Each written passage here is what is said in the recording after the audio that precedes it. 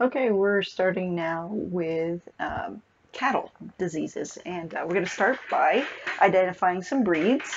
We're going to start up here. This is a Highland breed of cattle, Scottish Highland, typically found in Scotland. Very hardy breed, does well in northern climates. It's a beef cow. And you definitely have to know the difference between beef cattle and dairy cattle.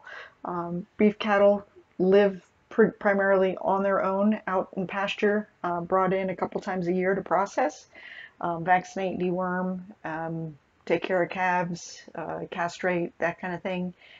Dairy cattle come in twice a day for milking, so they tend to be a lot more easily handled, a little bit more docile than a beef cattle.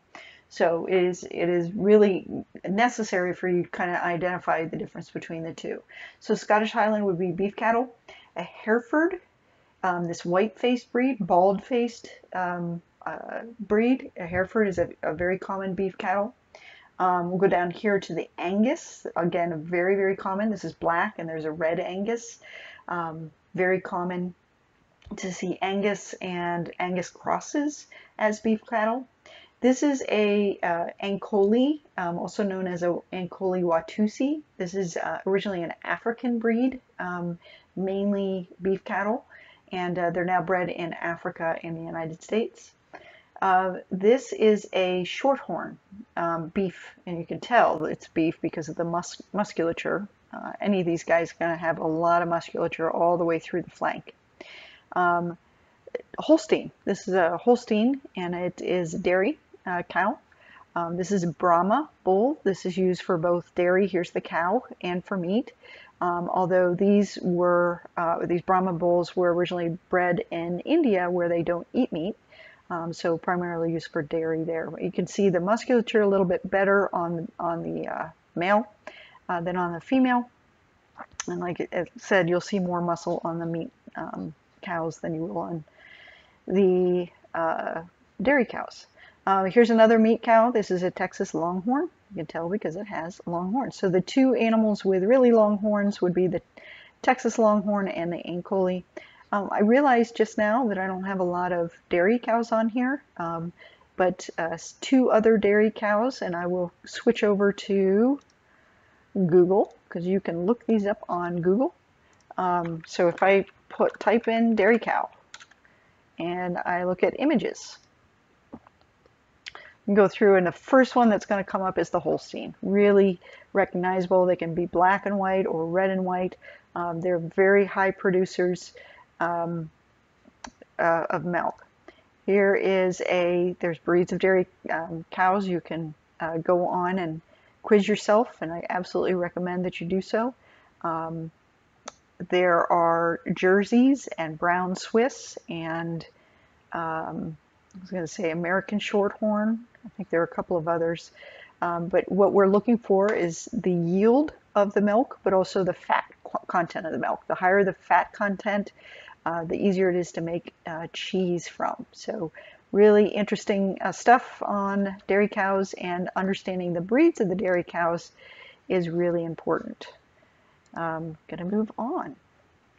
All right, so babies. First of all, we talk of failure of passive transfer. Again, it's really, really very important that they get colostrum. They need to get at least 4 quarts of colostrum in about 24 hours. So within the first day, they need to get their colostrum. Now, a lot of colostrum, especially with dairy cows, calves are never put with mom. They always are only on bottles. So they start them very young just on bottles. Mom never gets nursed off of. So the colostrum is collected from the mom and then put into a large system, and that colostrum is used to feed all of the dairy cows for the first couple of days of their lives. We also have some formula that contains this dried colostrum just to increase the immunoglobulins in their system and help them with their passive immunity. Something that can happen, they can get an umbilical cord infection. It's called omphalophlebitis. Omphalophlebitis. It looks really hard to say, but just break it down. It's just important that you start to practice saying these words. So this is an infection of the umbilical cord. And you can see this is actually, could be a hernia, but most likely in this case is an abscess. And that just means we didn't get iodine on that umbilical cord soon enough. All right, scours. This is called scours by the farmer, but this is calf diarrhea. And unfortunately, calves can die very quickly from diarrhea because it's a lot of fluid going out, not a lot coming in. They're not feeling so great, and so they can dehydrate and get hypoglycemic very quickly. Based on when the cow starts to show symptoms of scours or diarrhea, we can tell kind of what it might be. So it starts the first week of the calf. If they're getting diarrhea, it's probably E. coli, caused by an overabundance of E. coli. We all have E. coli in our colons. However, and a certain amount is good, but if it becomes overabundant, then that's not good. The next two that we would see, so after a week or around when it starts right around a week of age, would be viruses, rotavirus and coronavirus. Really common viruses of the intestinal tract in small young pets. So that coronavirus, we see it as a respiratory disease. In younger pets, it's an intestinal disease. Cryptosporidium is the last one. It's a really hardy bacteria that likes to live in the environment and is very difficult to treat. In fact, there's no cure for it. We just have to symptomatically treat the animal until they're feeling better and their own immune system can kick in. But if you look at the age of the calves as they're getting sick, at 4 or 5 weeks of age, they're starting to develop their own immune system. So it's really important that we support them with some fluids and sometimes antibiotics or some probiotics at this time to make sure that they can stay alive. Cows are really bad about putting whatever is in the environment into their mouths.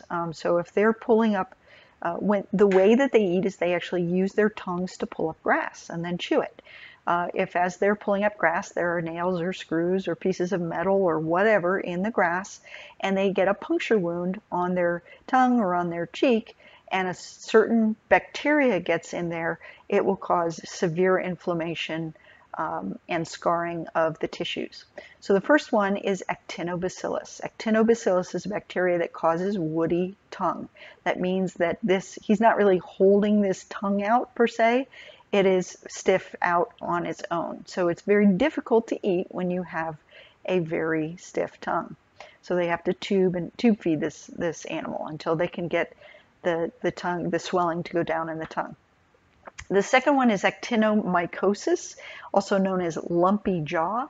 This is when the bacteria actually gets into the tissues in the bone of the jaw. And so it's a really hard swelling, and it's very difficult to treat this. But major doses of antibiotics, a fair amount of supportive care to make sure that they can eat during treatment. Like I said, they eat lots of things. You have these little dancing nails here, and they're grazing. They eat the nails. They may swallow the nails, and as the nails may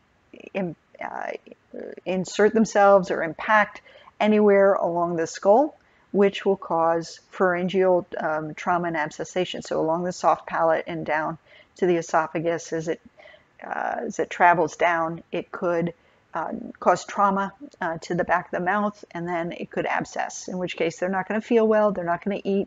It may get septic, meaning bacteria goes through the rest of the body. So a lot of times we need to drain the abscess and then treat them with antibiotics. Anytime we're talking about antibiotics with food animals, we go, oh, is it worth it? Because we have to withdraw off the antibiotics before for days before we can consider whether we're going to use the animal for meat or for milk. And so that's a production question. Do we treat or not treat? Grain overload. So if they eat, and this is with small ruminants, well, any animal that eats a lot of grain, so ruminants or equine, they can get a grain overload, which is carbohydrate engorgement or lactic acidosis. So I'll just ask you, last time you had pizza or something with a lot of carbohydrates, if you overate, you might have felt a little bit, ugh. It actually can kill these guys because of the way their rumens are made. Too much sugars, carbohydrates will increase the bacteria formation of lactic acid, which can build up in the system and kill the animal. So they'll get really painful, really bloated, and then if they're not treated right away, will die. So we usually have to flush out their rumens, give them some fluids, and try to flush everything out. Bloat. So when they do get bloated, it's pretty dangerous because we need to, if it expands too much with too much gas, it can really not only cause a lot of pain, but stop the whole digestive process and will eventually kill them. I have a picture of this cow because this is what we call that typical papal silhouette. So it's an apple up here and a pear over here. And that papal is a symptom of bloat. That means this is the rumen. The rumen is always on the left side of the cow. It is so full of air that you can see it bulging out, and it will bulge out high because that's where the rumen is located. Down here is where the abomasum is, and that will bulge out low. Now, normally we have a pear appearance to the cow. The back of the cow looks like a pear. With an apple, pear, or papal appearance, that's when we know we have bloat and it's really dangerous. Traumatic reticuloperitonitis. So let's say they eat a nail and it hasn't caused any damage in the mouth, the pharyngeal abscessation, or the woody tongue or the lumpy jaw. So actinobacillus, actinomycosis, that actually makes it all the way down. It won't stop usually in the rumen. It will float all the way down and land in the reticulum typically. If it lands in the reticulum, this is a weird picture because of the way the cow is, but the reticulum is actually, this looks like it's in the chest, it's not. Move this all back a little bit. The reticulum is actually located just behind the diaphragm next to the heart. And so that can really cause a problem. The reticuloperitonitis is when we have a piece of hardware. See that nail sticking out of, I don't know which organ this is, but it made it all the way past the esophagus, through the pharynx, past the esophagus, into the intestine somewhere, and now it's sticking out of one of the stomachs. Obviously, if it's sticking out, then other things can come out of there and it will cause a peritonitis. Okay, so inflammation of the structures in the abdomen.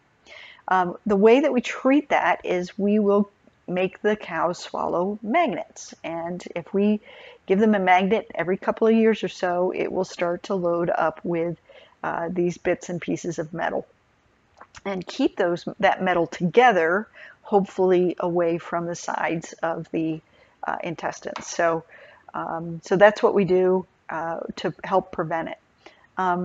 The reason I was saying the reticulum is real close to the heart is that if it does puncture through the reticulum, through the diaphragm, and into the heart, it becomes a much bigger problem. I don't know about bigger; it's just a big problem. Diarrhea in the adult. There are several causes of diarrhea in the adult, and we have to look at, is it an acute diarrhea? Are they like just grazing there and all of a sudden they're just shooting out feces? This is diarrhea. They do have pretty watery stools, but it should go down into a pudding or a cow patty, not liquid like this, and it shouldn't shoot out like that. So that's acute. They otherwise look healthy, but they're just having diarrhea. That can be caused by coccidia, grain overload, or eating something that's too rich, that's dietary. Salmonella, they do get salmonella. Horses do as well. We do, that's a problem. Bovine viral diarrhea, which we'll talk about in a couple of different places because it causes respiratory disease as well. And then winter dysentery, is when they're all together and it just maybe poor water quality and it just causes a dysentery. So those are the 5 causes of acute. Now chronic, you're going to see that they have kind of pasty stools. It's all caked down their tail, and they've lost a lot of weight. That's how we know it's chronic. Their hair coat is bad. They just aren't getting nutrition because it's all going through diarrhea. So parasites can cause this. The 2 parasites that we see most often with chronic diarrhea with cattle are Ostratagia and Nematodyrus. These are both round worms or ascarids. Johne's disease is a mycobacterium or mycoplasma disease. It is also known as tuberculosis, and it causes a GI disease in cows. Salmonella, it can become chronic, so they can get a little bit better and then just be chronically ill for it. BVD also, and bovine leukemia virus. Renal and liver disease can also cause chronic diarrhea. All right, respiratory diseases. There is a bovine respiratory disease syndrome. We also call this shipping fever. We call it shipping fever because we tend to see it in cattle that are under a lot of stress. So imagine being a calf that grows up with your mom on the pasture, and then all of a sudden you're at 6 months old and you're rounded up, very stressful, separated from mom, even more stressful. You are taken with all your 6 month to a year old to a completely different place, sometimes hundreds of miles away, in a large open truck, and you're put into a really crowded environment and fed a ton of food to fatten you up to go to slaughter. That's pretty stressful, right? So in that stressful environment, your immune system's going to drop. And then you're around all of these other cows that you've never seen before, and they're carrying different diseases. So this complex of diseases kind of comes in, and we see these 4 bad guys together. So bovine viral diarrhea, it sounds like it should be just diarrhea, but it also causes respiratory disease. Infectious bovine rhinotracheitis. So infectious means it's infectious. Affects the cow. Rhinotracheitis means that we have the nose and the trachea. It's an upper respiratory disease that just really causes difficulty breathing, a lot of discharge. Parainfluenza, PI3, and then bovine respiratory syncytial virus is the 4th one. So BVD, IBR, PI3, and RSV. Those are the 4 bad guys that cause the bovine respiratory disease syndrome. Just a couple of points. There is a vaccine. It's a nasal vaccine for bovine rhinotracheitis. You kind of think of we could think of this kind of like kennel cough with dogs. It does go up the nose. Bovine viral diarrhea, so this is what it causes in the GI tract as well. These are basically dry pus. So if you've ever seen what pus looks like, so liquid stuff, but then imagine it as cottage cheese. Sorry to be gross, but it becomes what we call caseous, and it just fills all these pockets within the lungs. So imagine that trying to breathe through that. And it also does that in the GI tract, which means that they don't digest things very well, which then means that we have diarrhea. Parainfluenza 3, I get a lot of nasal discharge, a bronchotracheitis, so they'll be coughing a lot.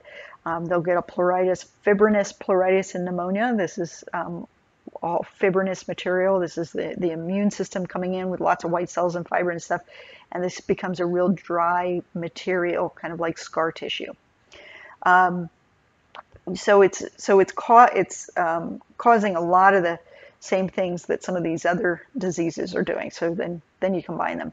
And then bovine respiratory syncytial virus, or BRSV, is another one that causes very similar symptoms. So the good thing is that they do get a respiratory coronavirus as well, and they get a Mannheimia hemolytica and Histophilus somnus, another respiratory disease that we can vaccinate against. So there's a lot of vaccines that these guys need prior to shipping and prior to being in a group of others. So we usually try to process those cattle about 3 to 6 months of age and get them vaccinated for that.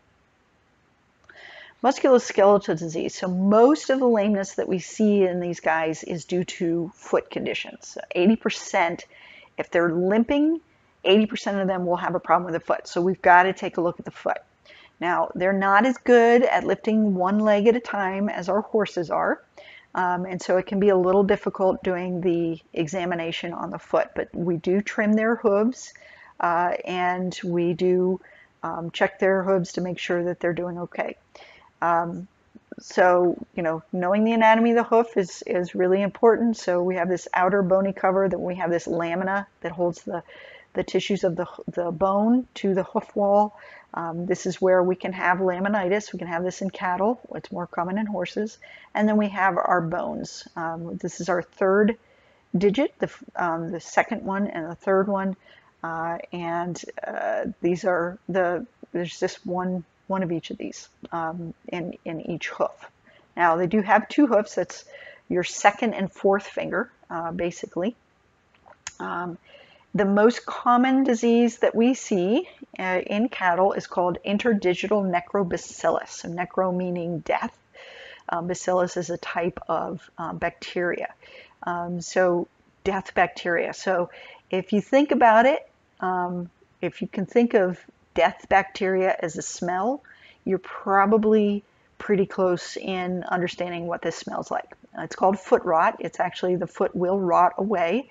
And this actually is showing where we can see it and actually how they will place their feet to where they hold their weight. Okay, so if most of their weight is placed in these areas, that's actually where we're going to see a lot of the damage, because that's what's contacting the ground. Now, how do we prevent that? We keep the environment clean. We keep it free of this type of bacteria. We trim their hooves frequently so that we don't have any spots where the hoof wall rolls under and can trap the bacteria. And just kind of keep an eye on them frequently. So that was foot rot. And we have papillomatous digital dermatitis. It's called hairy heel wart. It looks just like it sounds. That needs to be surgically resected.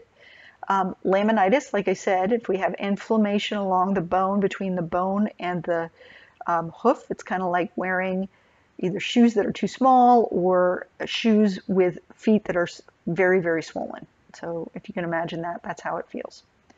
Ulcers, these are sole or Rusterholz ulcers.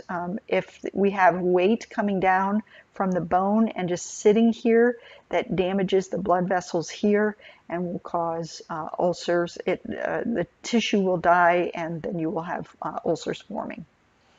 White line disease is when we have inflammation along this white line here. The white line is between the hoof wall and the sole, where the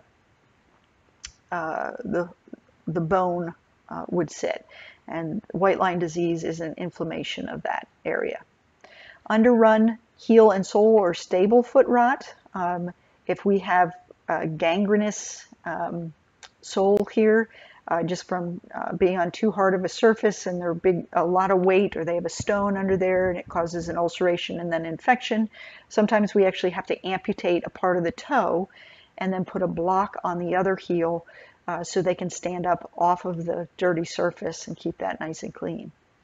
Blackleg and malignant edema is caused by other bacillus bacteria. If they get a wound and we get bacteria into that wound, blackleg is necrotic muscle, so it turns the muscle black. Obviously, that's going to be a loss of production, loss of meat. Malignant edema, if you see these big pouches of like it just looks like watery stuff underneath the skin, that's kind of what it is. It's where body fluid collects in odd places just under the skin, and it is caused by a bacteria. So the hemolymphatic system is the next system we're going to talk about with diseases.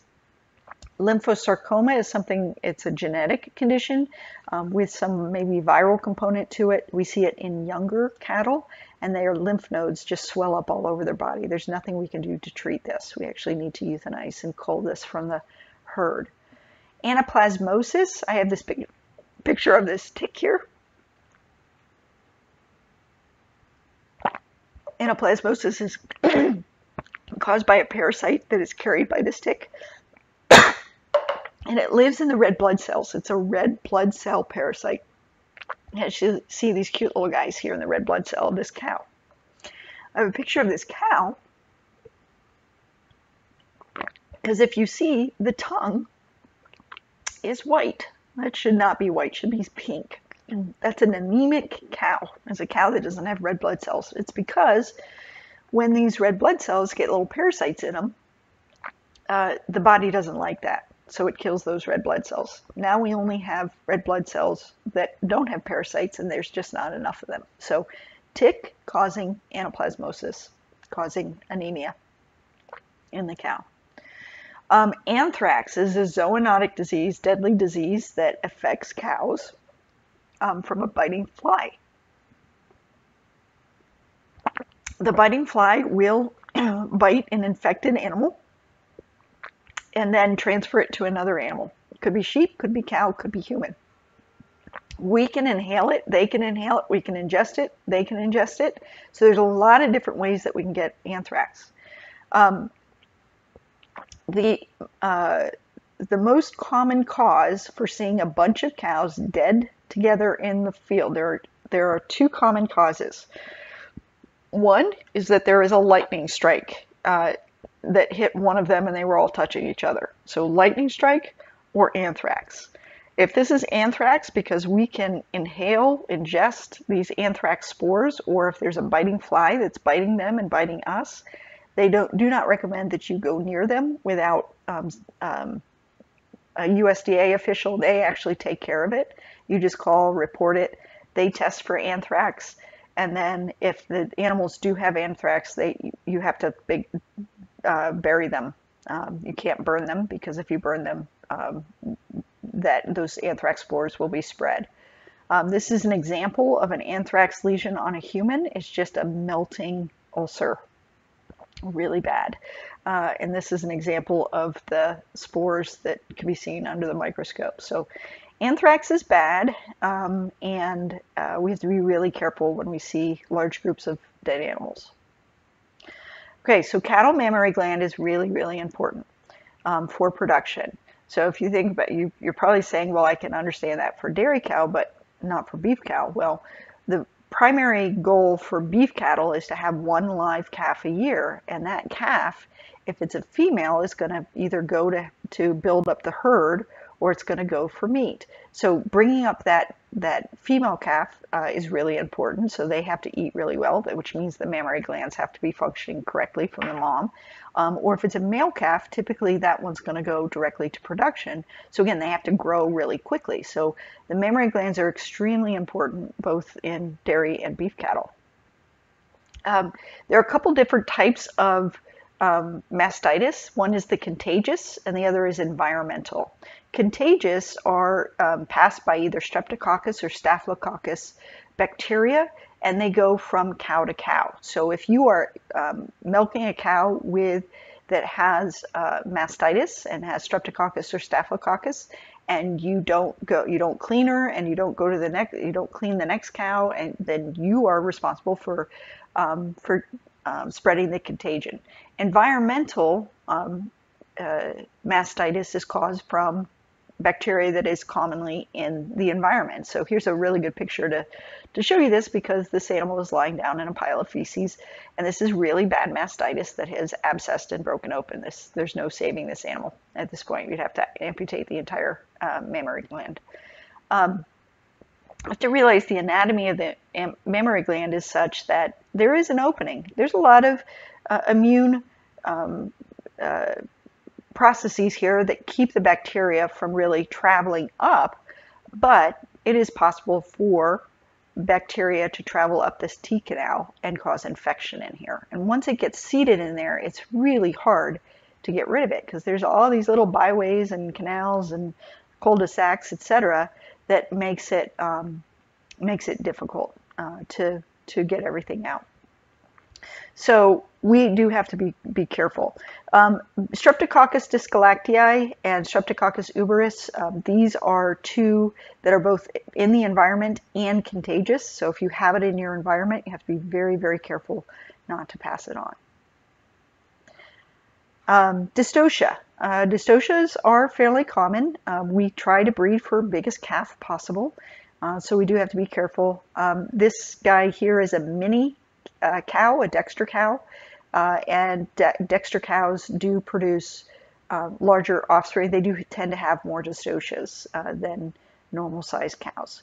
So here's an example of a calf trying to make its way out and having difficulty. So we have processes. This is called a calf jack, and these parts go up against the pelvis of the cow, and we hook something to the nasal cavity of the cow, and we ratchet that calf out. I have seen farmers pull calves out with tractors. Sometimes it's that brutal. We have to get that calf out. If we can't get the calf out and the cow's life is in danger, there have been times when the calf needs to be cut into pieces. We call that a phytotomy.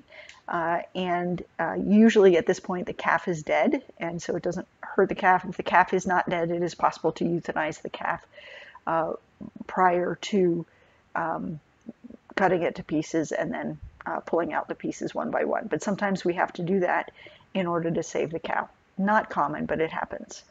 Some other problems. So they could hold on to the placenta. Now, horses, we talked about horses, their placenta must come out within a couple of hours. Cows, it can be a couple of days. So this is a cow's placenta that is hanging out. She's not immediately given birth, so it's probably been a day or so. It's not dripping blood or anything. So we want to slowly pull that out. We don't want to get in there and really help her pull it out unless it's been 3 or more days, and then we want to very carefully flush it out. We want to make sure we have all parts of the placenta, and we will look through it to make sure that we have all parts of the placenta.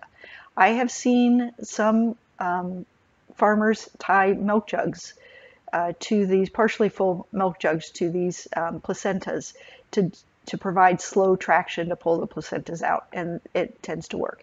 If we retain any of the placenta in the uterus, that can cause some major infections and scarring of the uterus, and can make it difficult for them to breed again. This is a prolapsed uterus, and this is fairly common, especially in really high producing cows. This cow is being tied down in position so she can't get up, so that they can push this back in. I have spent up to 8 hours pushing. You can see how big this is, and that opening to the cow is sometimes about half the size of the size of the uterus.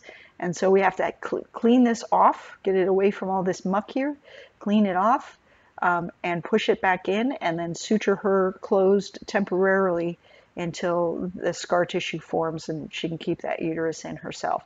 But if they prolapse their uterus once, they have a tendency to do it again. So oftentimes that cow is milked out and then culled from the herd. So prolapsed uterus can be no fun as well.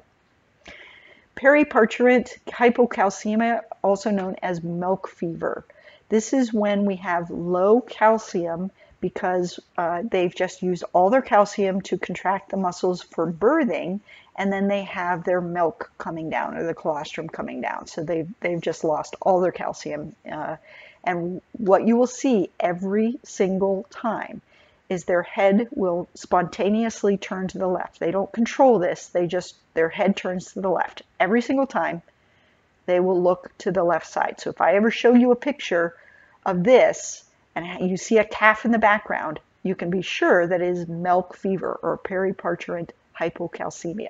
So all we need to do with this is find the jugular and slowly give her some calcium and dextrose and get her calcium levels back up. We do it slowly because if you do it too fast, you can stop her heart. And she'll be up and at 'em and doing fine in just a few minutes. Ketosis or acetonomia. I'm sure you've heard of the ketosis or ketotic diet, where people actually put themselves into a state where they are ketotic or breaking down fat abnormally. Well, while it's great to break down fat, if you do it too much, this fat goes through the rest of your body systems and the rest of your organs and can cause organ failure. So I do caution you against doing a keto diet because it is very, very difficult to do correctly without doing organ damage. So as an example, we see this as a problem with animals that are diabetic. And then we also see it in cows after birth. They're high producers, especially cows that are overweight prior to giving birth. So we have to keep their weight. This animal doesn't look like she was overweight prior to birth, but she was. And this is a chronic ketotic animal. So what we do is we do a urine test. Fun fact, a way to get urine from a cow, and I have that video for you in chapter 18, I believe.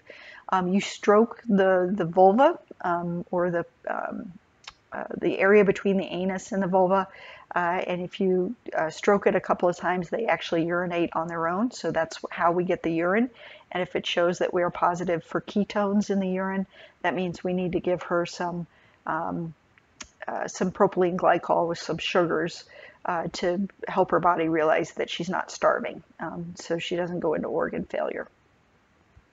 So here's the cardiovascular stuff with vegetative or valvular endocarditis. So any infections within their bloodstream as it goes through the bloodstream can end up on their valves, and this is what we see. We see this in horses. We see this with mitral valve disease in dogs. We get this in the bacteria that sits on these valves. You can see that this is just not a normal valve. These leaflets should be nice and smooth, and it just looks like cauliflower. So vegetative, right? And it causes obviously heart disease.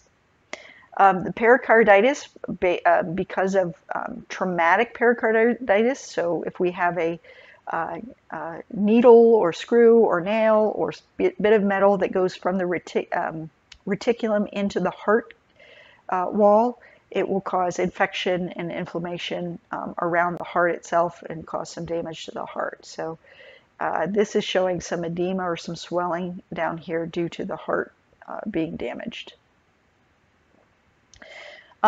Cattle do get rabies as well, so anything neurologic with them, frothing at the mouth, standing weirdly, got their head turned to the side, sudden death, we do need to test them for rabies. The only way to test for rabies for any animal is to cut the head off and to send that away to the state lab.